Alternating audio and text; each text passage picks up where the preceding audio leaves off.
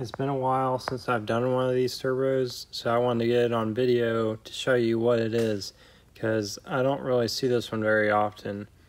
This is a GT2835. The GT2835 has an odd size turbine wheel and kind of a not so common compressor wheel. Usually when I see these turbos, it's an HKS turbo and it has a 51mm compressor wheel, and the turbine wheel is either 51mm or 53.58mm. So here's a look at this one. Now this one is a GTX version, so it's not exactly like the last one I've done an upgrade on. I think this one probably, I didn't measure it, but it might be a GTX35r compressor. I don't know. Anyway, for the turbine wheel, this is what I wanted to show you, because these turbines all look the same, but there's actually 3 versions of them. It's kind of hard to measure this. So it's like 53.6, around there. So what I did for this build is I took these HKS turbine housings. So it's a twin turbo car, and then I machined those out for this turbine wheel. So originally I think this one was machined for the 51mm turbine that looks identical to this. And then there's also a 55mm turbine. I always, or pretty much always, upgrade to that 55mm turbine, but since this is a twin turbo car, I mean, it's not really going to, you'll still make great power on this 53.6mm turbine. But anyway, this is just what they sent me to work on. They just wanted me to do the machine work.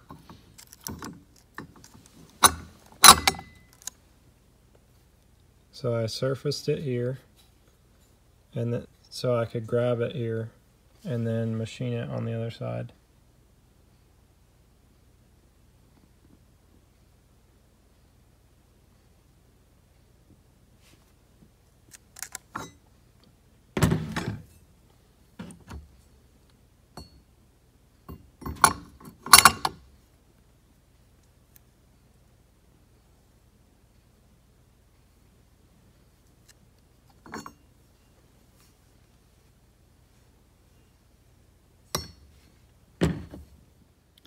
Also, this turbine is used in other different turbo variations, but this is one that I've seen more commonly.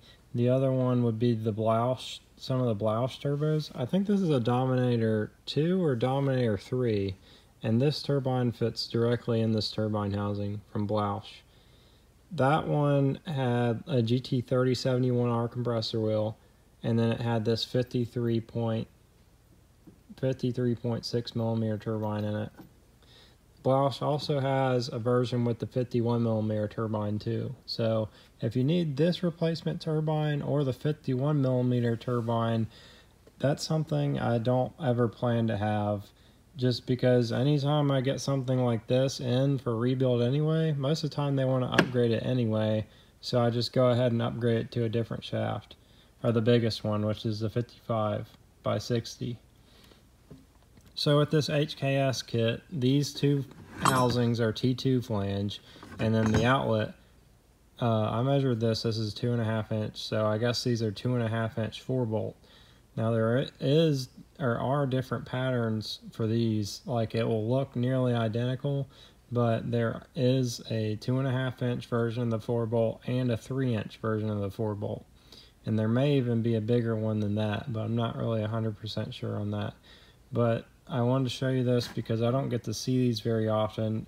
I had a couple soldiers, US soldiers that were stationed in Japan that bought a couple Skylines, and they had me do some upgrades on their Skylines that they got from Japan, which was pretty awesome because it had the HKS kit on it. And this just brings me back to that time, just thinking about when I did that. Now, when I did that, that was probably like 4 or 5 years ago. And so, I mean, that's been a while, but Yeah, that was a lot of fun when I got to do that one. So this one kind of just brings me back to thinking about when I did that build. On that build for those soldiers, I did the 55mm by 60 turbines on both of them. Then I did a GTX 3071R compressor, or GTX 3076R compressor wheel. So when I did that upgrade, that made the two turbos combined good for about 1100 horsepower on the Skyline. Now that I think about it, I remember one of the other soldiers just had me do just a rebuild, which I think I used some of the parts from the other turbo because it was so rare that it was unlikely that I had those parts before doing the HKS build. So I was able to use like the other guy's compressor wheel and turbine to fix the other guy's turbo. If you are rebuilding one of these turbos, I have several good videos that talk about how to rebuild it and step-by-step instructions on how to rebuild it. So I highly recommend that you go and watch those, and if you do want to buy a rebuild kit, they're usually in the description box of those videos as well. And well, that's everything for this video. So if you have any questions, just comment them below.